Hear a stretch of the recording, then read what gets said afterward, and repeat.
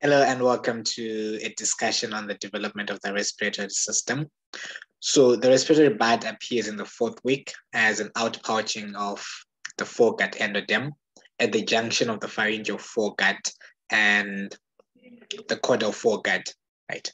And it's quite essential to know that the epithelium and the glands within the respiratory system, they develop from the endoderm, whereas the smooth muscle, the connective tissue, and the cartilage, they develop from splanchnic mesoderm, which you can also call visceral lateral plate mesoderm, right?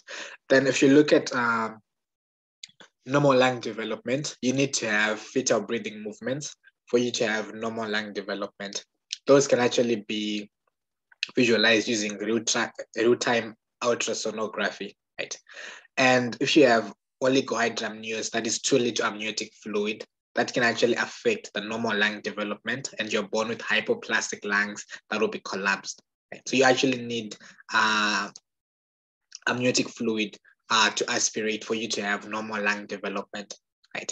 And that amniotic fluid at birth, it has to be expelled via the oral cavity and the nose, and some of it actually goes into the pulmonary circulation, and some of it goes into the lymphatic system. Right. And for you to also have normal lung development, you should have interactions between the endoderm and the mesoderm.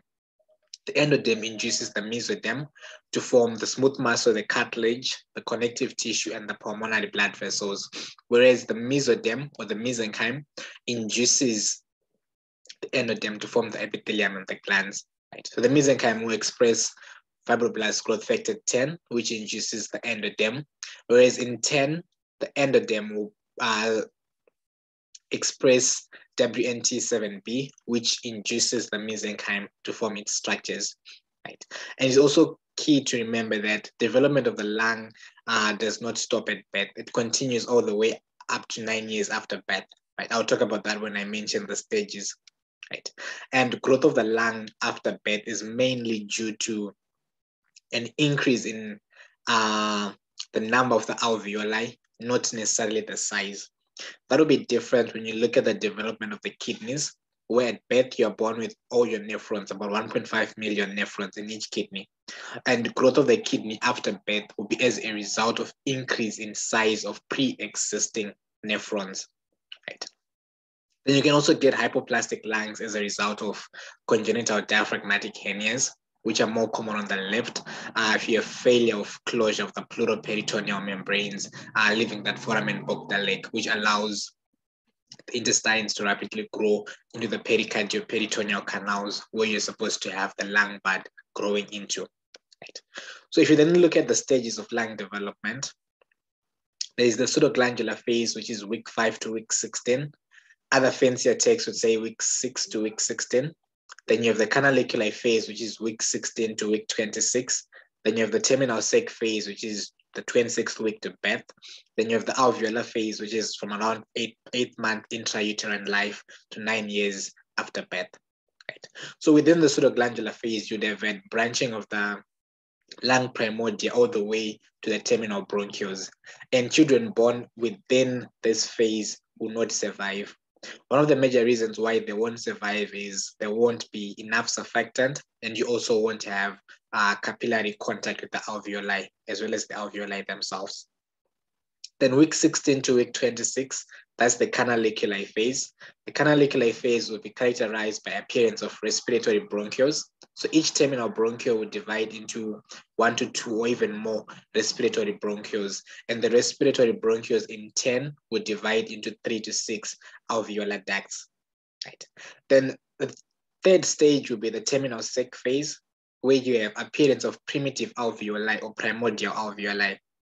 These primitive alveoli, some of them will actually start to appear within the canaliculi phase, and children born will survive in this phase. Why? Because you also have contact now of this primitive alveoli with the developing capillaries, and surfactant production would have started around week 20 from your type 2 pneumocytes. Remember, they're going to be type 2 pneumocytes and type 1 pneumocytes. The type 1 pneumocytes are going to be the lining cells within the alveoli, and they're going to be mostly the epithelium. They're simple squamous. They make up 95% of the lining surface, yet they're only 40%.